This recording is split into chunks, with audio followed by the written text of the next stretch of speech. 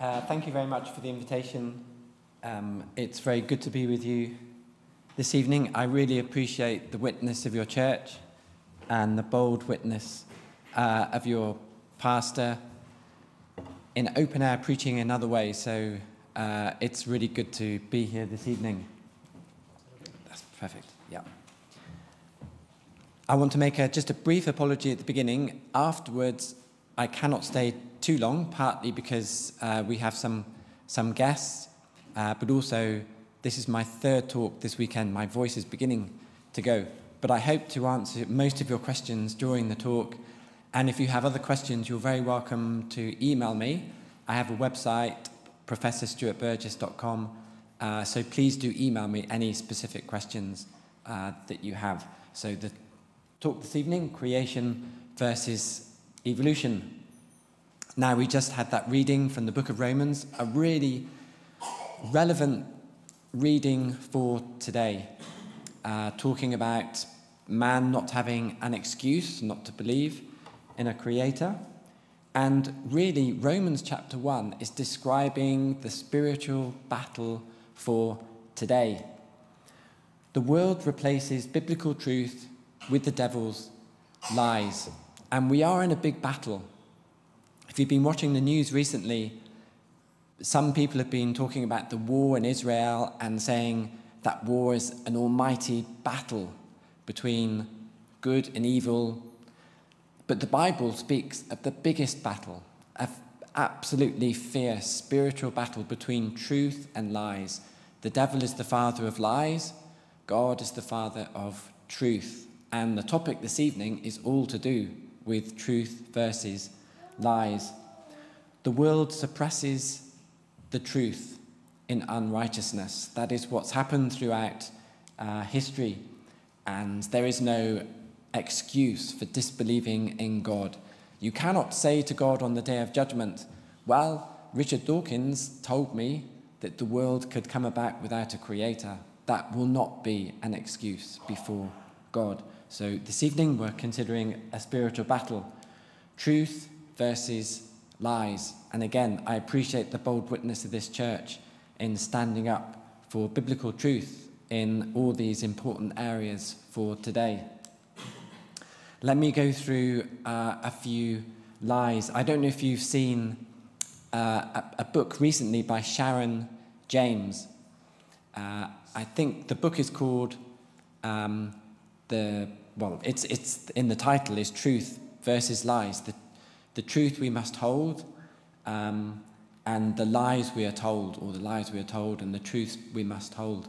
And this evening, I'm kind of copying her terminology, truth and lies. So firstly, the lie that evolution equals science. That is what's taught today in schools and also universities.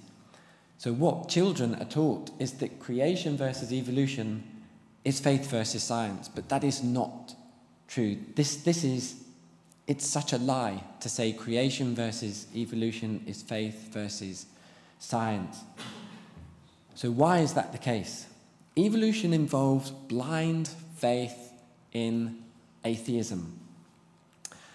There are many things I could say, but I think a really key statement and is from Sir Julian Huxley. In 1942, he said, modern science must rule out special creation.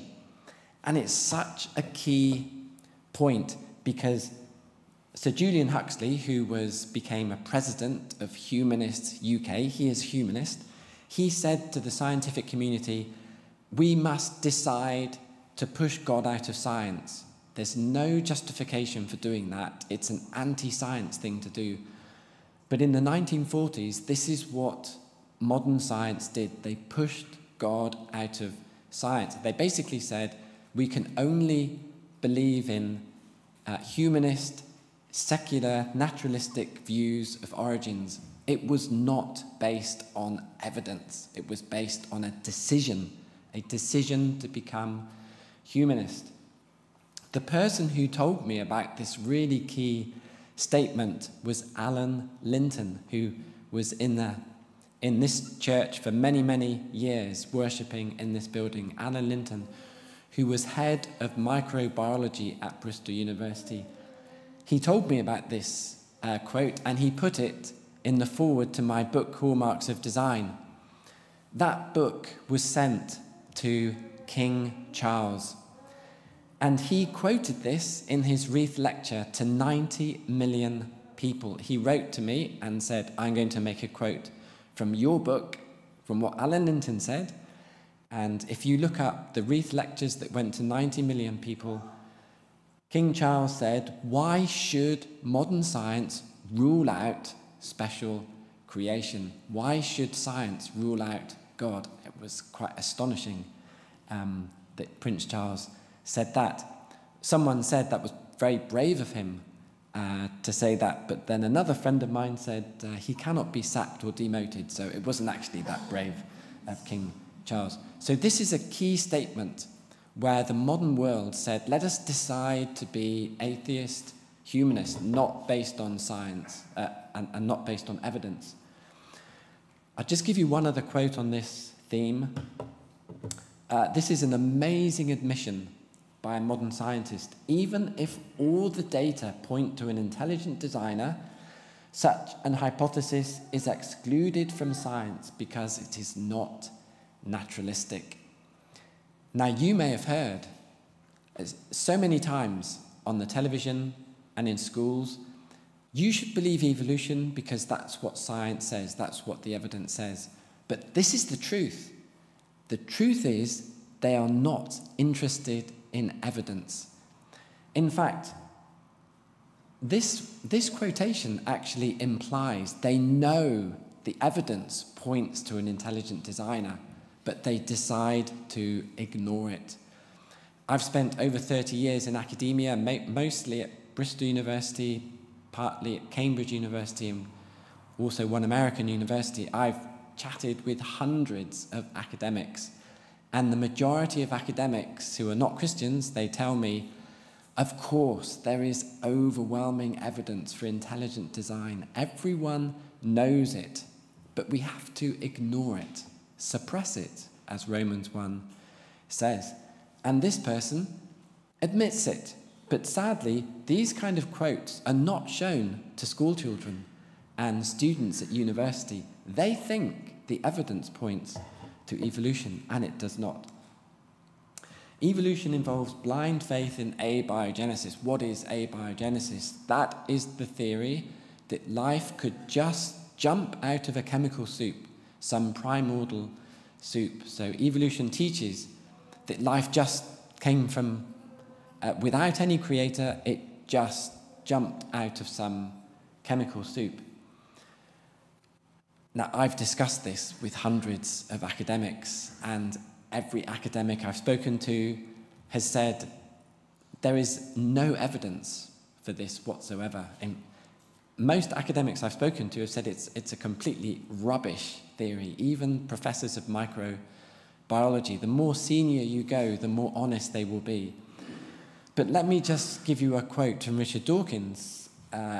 If anyone is enthusiastic about the evidence, he would be. But listen to what he says. We have no evidence about what the first step in making life was, but we do know the kind of step it must have been. It must have been whatever it took to get natural selection started, by some process as yet unknown. So he hasn't got a clue. He knows there is no evidence. It's zero, zilch, absolutely nothing. It's blind faith in abiogenesis. And yet, with this kind of arrogance, we do know the kind of step it must have been.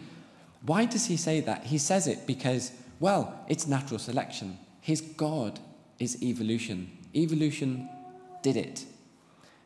One of my professorial friends at the university, professor of microbiology, he's not a Christian, and he said, yeah, evolution is like a magic wand. You just wave it and say, evolution did it. It's the God of the atheist. Evolution involves blind faith in macroevolution. I've done a lot of work myself on the linkage mechanisms in fish jaws. probably the leading researcher is a man called Westneat. And this is what he said about the incredible design of fish jaws. He said, the macroevolutionary history of labrid fishes is occasionally punctuated by major transitions in engineering design. Now, I read a lot of scientific papers. I can tell you what he's saying. He's saying evolution cannot begin to explain the design of fish jaws. He hasn't got a clue how it could possibly come about by chance evolution. And he is the leading researcher, and this is the leading journal. And he's saying it looks as though they've been incredibly well designed. Well, they have been incredibly well designed by an almighty creator with infinite power and wisdom. And so if you're an evolutionist, you need this incredible faith that these things could evolve when all the evidence is that they could not evolve. Just a very quick note on adaptation. Adaptation is something that happens. Darwin's finches adapted, peppered moths adapted. You can see it with artificial breeding of dogs and horses. You can make big changes in size and colour, shapes and patterns, but a dog is always a dog. A horse is always a horse. Finches are always finches. It's very limited the amount of change you can have through adaptation. And adaptation is a wonderful thing that God has designed. In fact, if you just look at Genesis 31 and Jacob's sheep, you can see that people have always known about traits and adaptation and breeding. But as for abiogenesis, macroevolution, human evolution, there is no evidence for those things. And if you read a biology book and you look up what is the evidence for evolution, it will only give you adaptation, because there is no evidence for evolution. You may know that evolution is now taught in primary schools from the age of 4 and 5. It came in 2014. Most people think there was some kind of scientific lobby to bring it in. Well, it wasn't. It was Humanists UK. They know where the battlefield is with child's education. And they lobby Parliament constantly to bring in more humanist teaching like evolution into schools, secondary schools and primary schools. If you look on their website, they claim responsibility for that legislation coming in, the teaching of evolution in primary schools.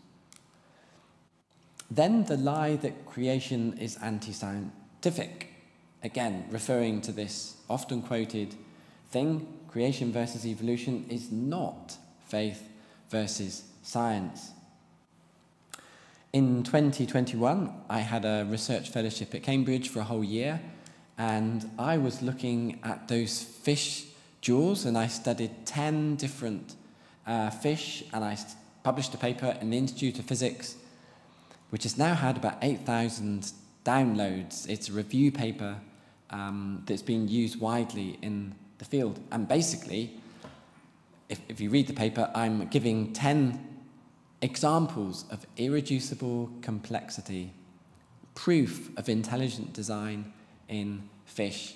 The design of fish jaws is really astonishing. It exceeds the best designs that humans can make.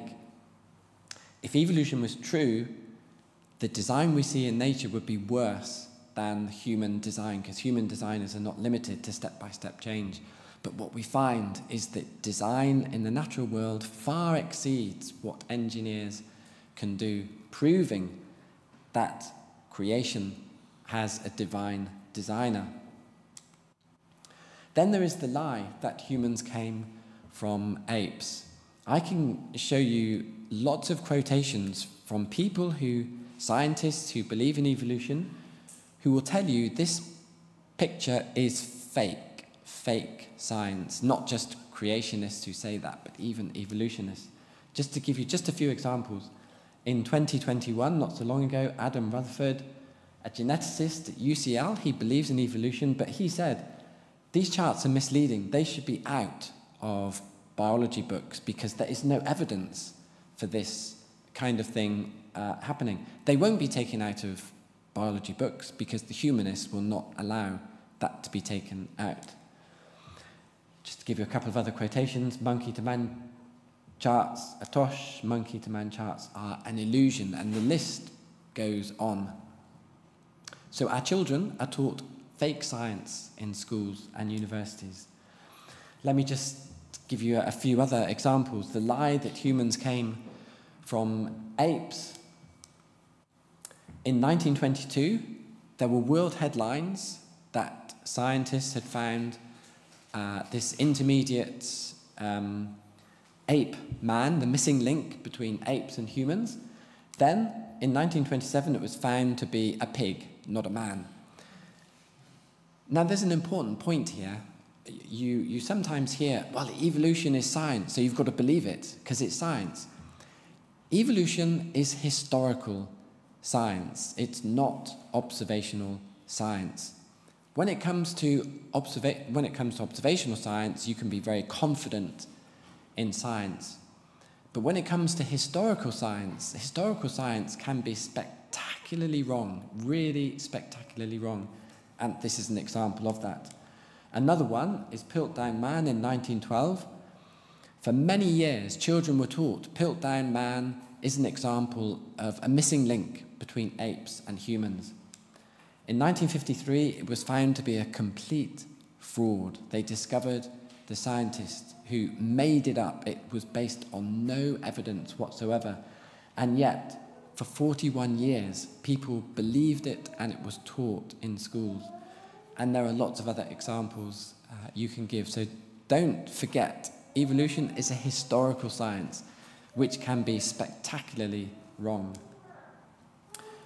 The lie that humans came from apes. Now, I've mentioned already Richard Dawkins. He was a professor of the public understanding of science and also a president of Humanists UK. Humanists UK groom the next person to be the professor of the public understanding of science. Alice Roberts has been the president of Humanists UK, and she is now a professor of the public understanding of science. She's a professor at Birmingham University. She teaches anatomy, and she has said her goal in anatomy is to tell people they are apes. They are not humans made in the image of God. She's written this book, The Incredible Unlikeliness of Being, and in that book, she explains evolution is the making of us. Every part of our body has been shaped by evolution, not God. She argues we are not made in the image of God, we're made in the image of an ape. And then she says, we have evolved, men have evolved to rape women, we've evolved to fight, survival of the fittest, and she says, forget what the Bible says. We're not a little below the angels there, we're a little above the beasts down there. We are beasts and animals and apes.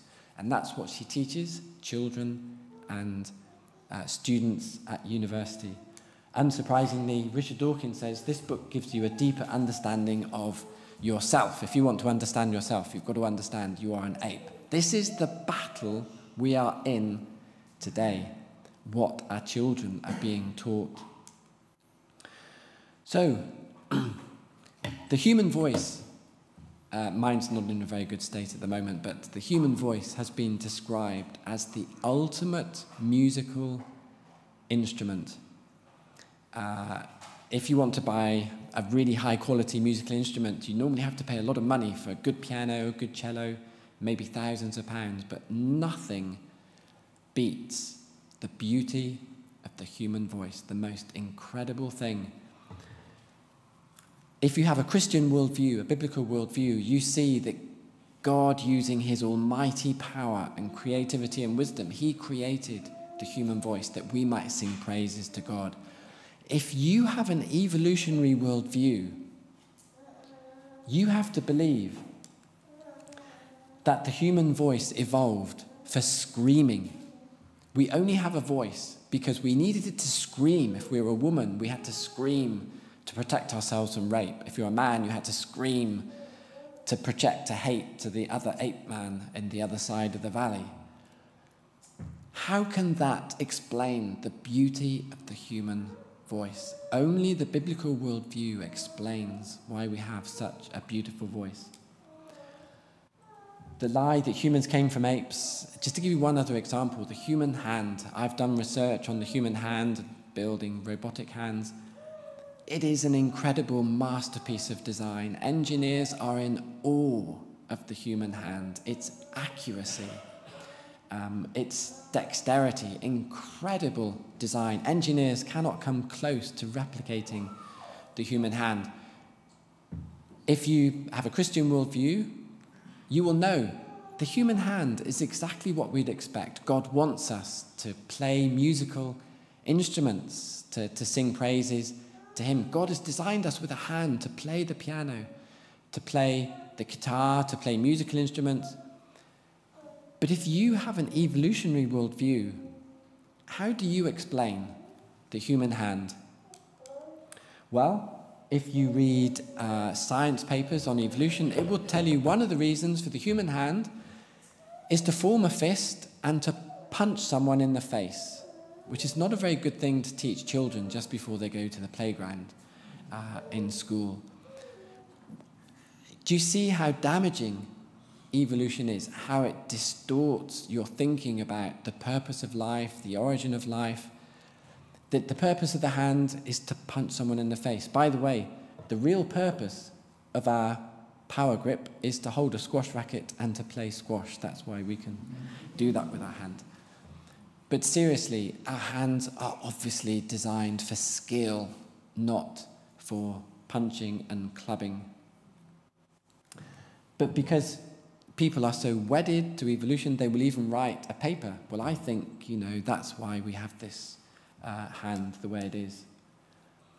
The lie that all scientists support evolution. Richard Dawkins in particular, in his books, he says, no serious biologist doubts evolution. He says that over and over in his books. No serious evolutionist doubts evolution, and that is a lie. I already mentioned Alan Linton was in this church for decades.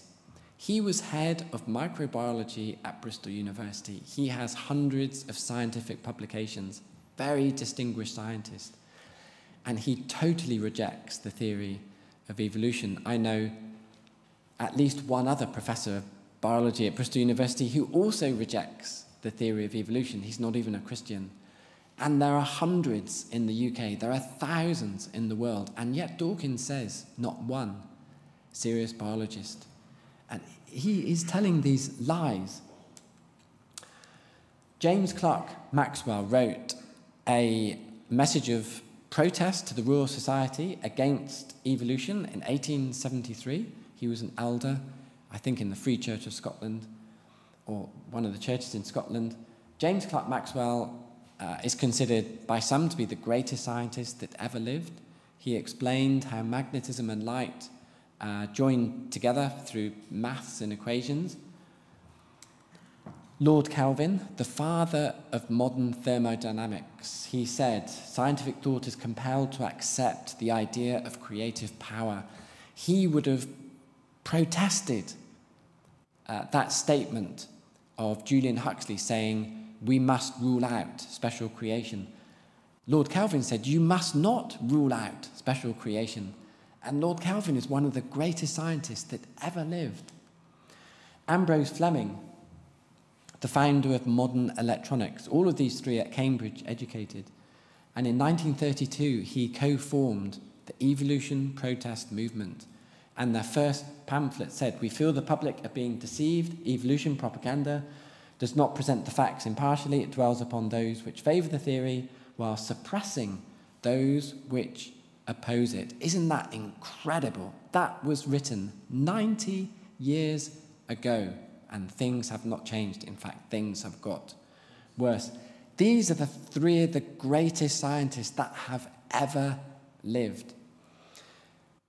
People say to me, if these great scientists were saying, don't believe that ridiculous theory, and the humanists, people like Julian Huxley, were saying we must rule God out, how could that happen? How can people follow the humanists, not the great scientists? The answer is in Romans chapter 1. It's a spiritual battle. It wouldn't have happened without a spiritual battle.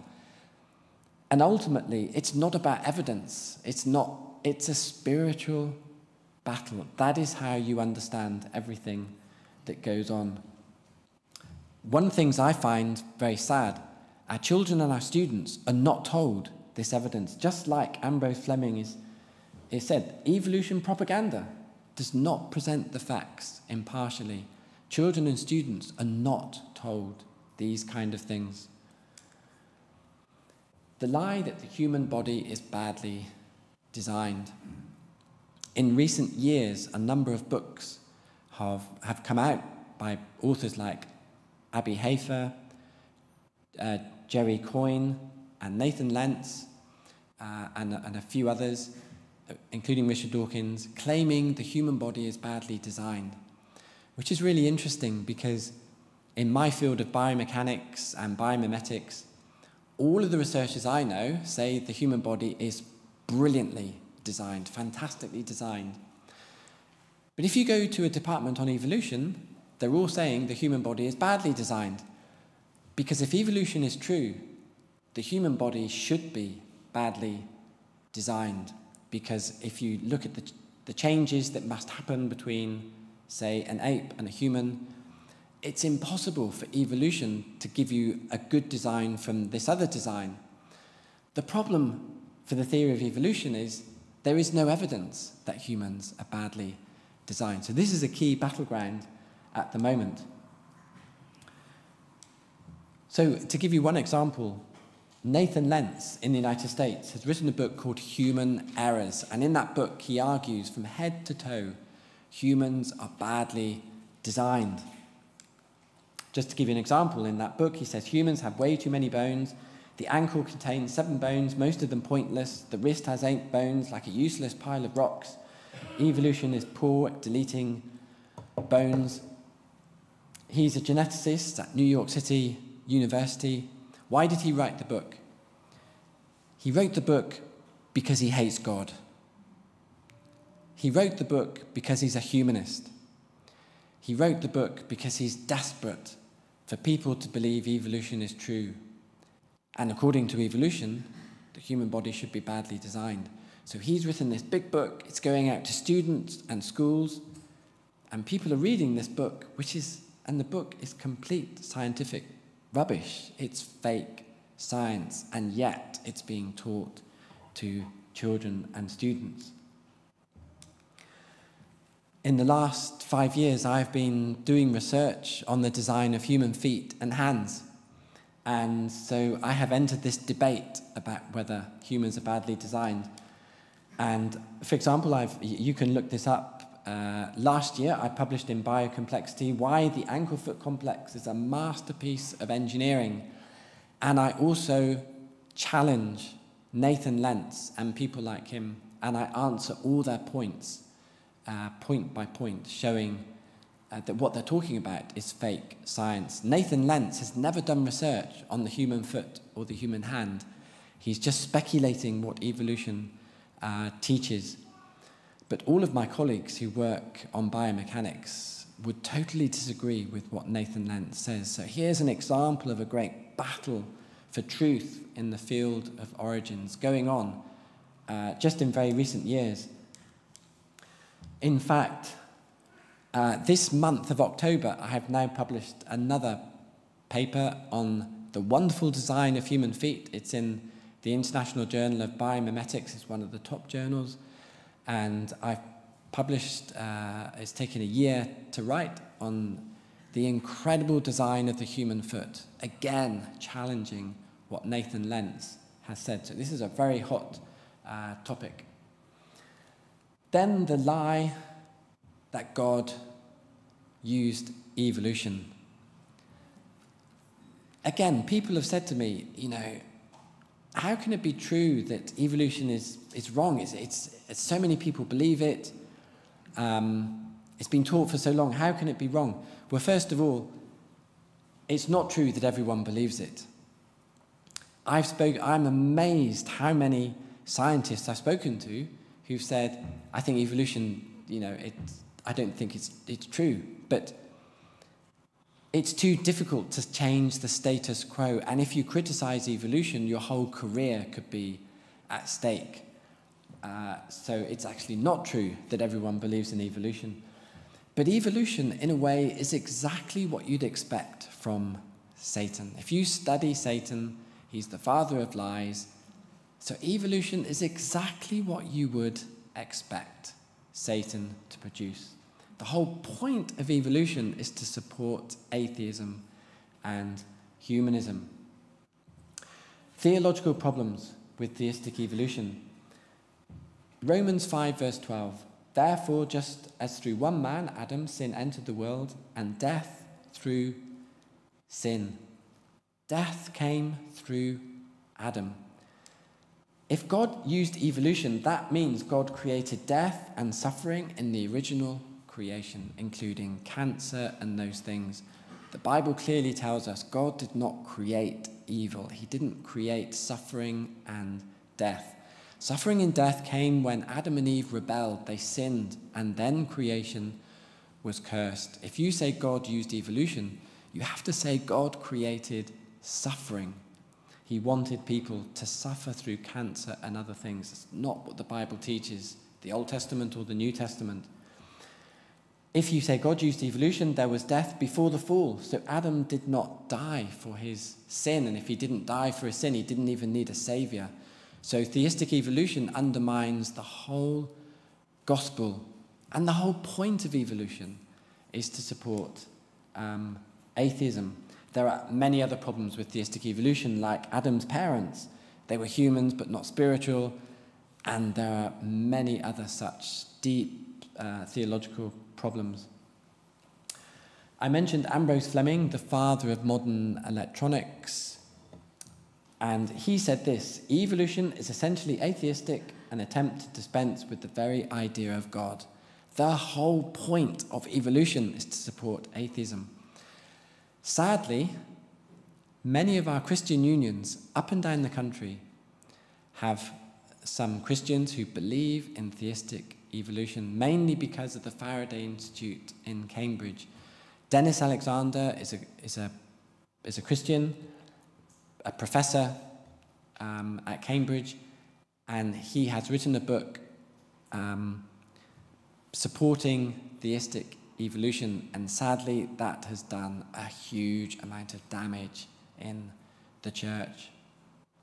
Many churches and Christians have been influenced by it. Alan Linton, I already mentioned, he was in this church for decades. Very godly man, great, wonderful preacher. He's still alive today. He might be in his 90s. This is what he wrote in the foreword to my book, Hallmarks of Design. He wrote, evolution is a man-made theory to explain the origin and continuance of life without reference to a creator. The whole point of evolution is to attack God, to attack the Bible, to support atheism and humanism. And there are many great scientists who have said it as bluntly as that. And I'm glad to have this link with this church, with Alan Linton. It was very brave of him to do that.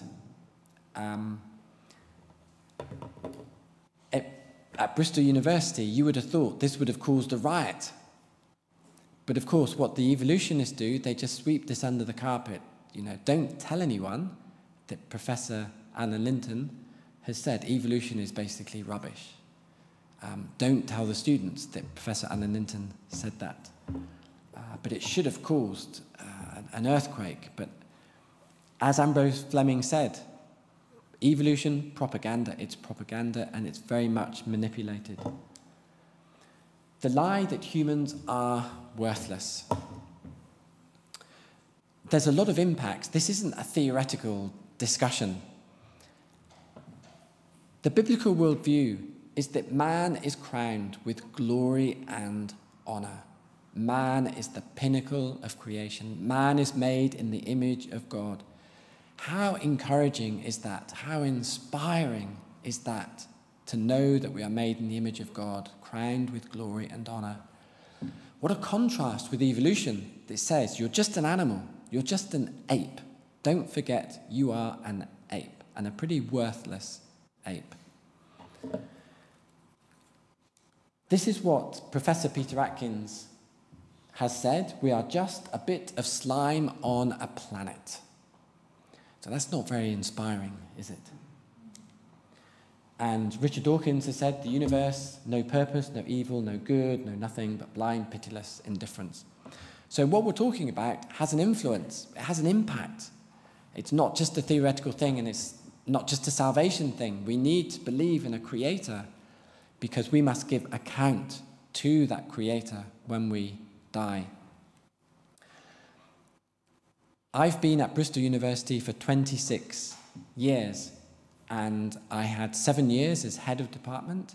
I also had several years as a senior tutor, meaning I had to deal with the most vulnerable students with mental health problems.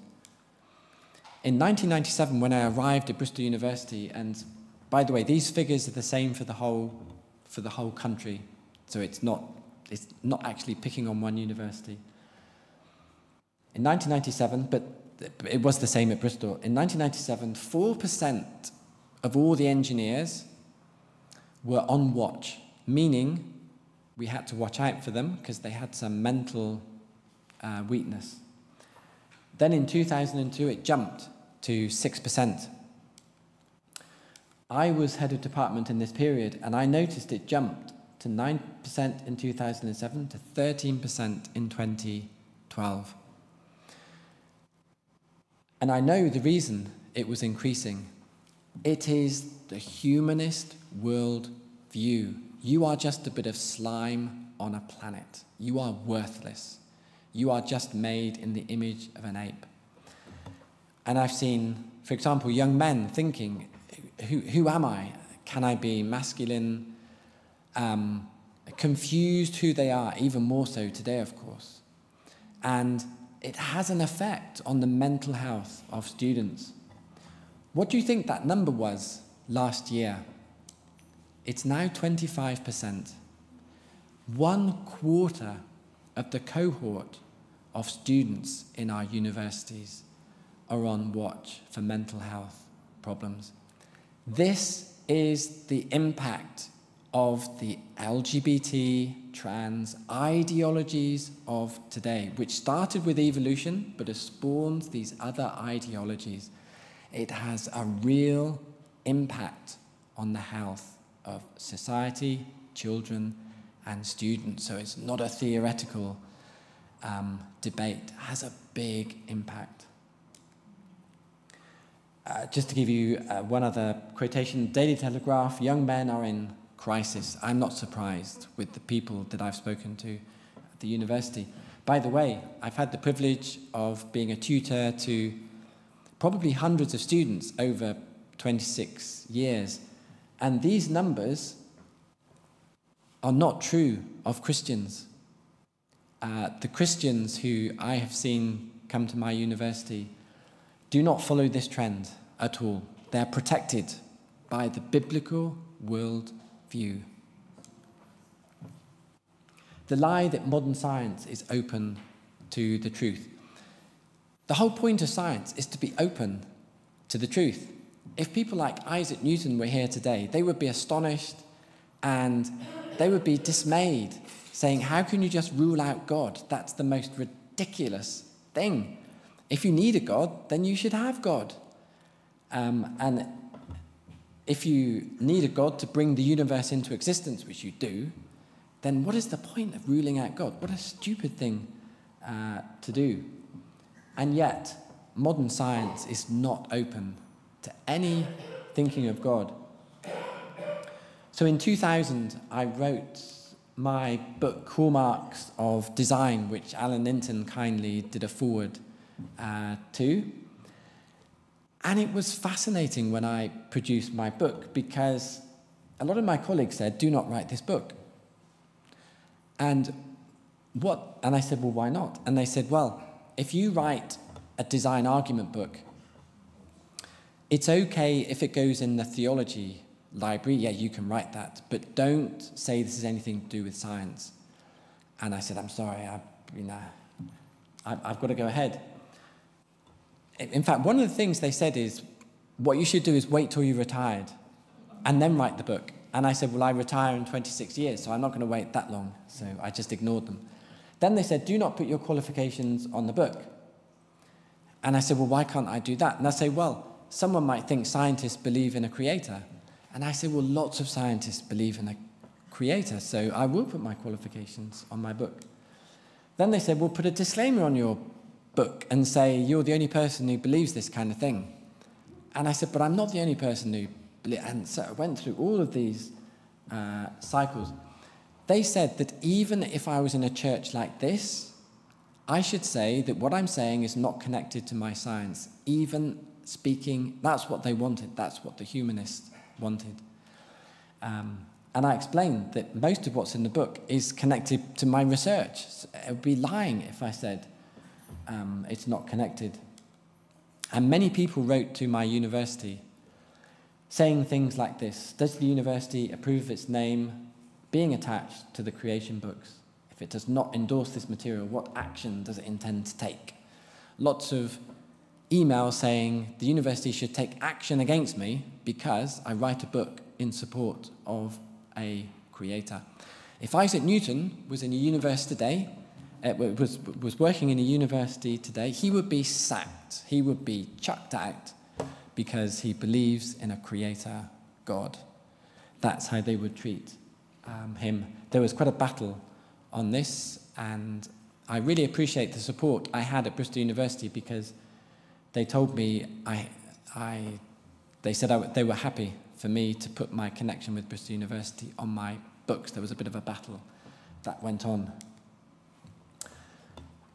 I've had one kind of, via a newspaper, a little bit of a debate with Dawkins, and he said a really interesting thing. He said, maybe Burgess and Mackintosh are right and all the rest of us are wrong. This was in a debate in the Guardian newspaper. Not just slightly wrong, but catastrophically, appallingly, devastatingly wrong. He's saying, you know, if Burgess and Mackintosh are right, we've been teaching this rubbish theory all of these decades.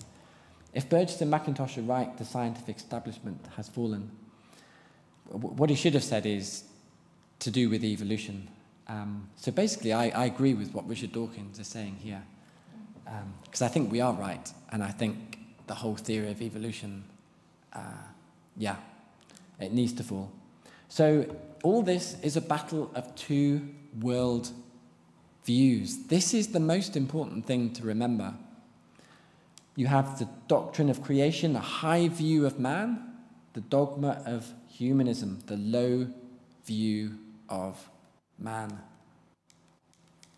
The high view says we are made in God's image, a little lower than the angels, crowned with glory and honor. Evolution says we're a little above the beasts, insignificant.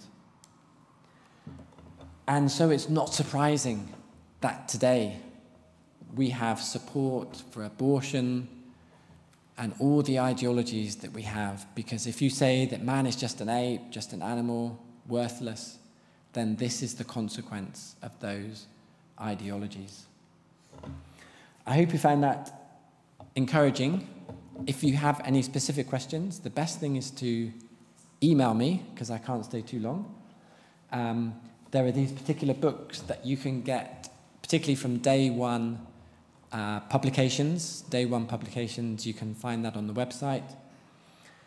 This week, I have a new book coming out, the first book for a couple of years, and it's called The Gift of Sport, and it comes out this week. It's an evangelistic book written with my daughter, Tabitha Karen, and it describes how sport reveals the design, the wonderful design of the human body. It also talks of the good and the bad aspects of sport, including idolatry in sport, bringing it back to the gospel. So if you have difficulties thinking of Christmas presents this year, this could be a good evangelistic Christmas present. But my prayer is that you would be encouraged. I really appreciate the boldness of this church and your pastor speaking in defense of a creator, speaking in defense of the Bible. So please keep it up. And remember, you stand shoulder to shoulder with the greatest scientist that ever lived. Thank you, and God bless you.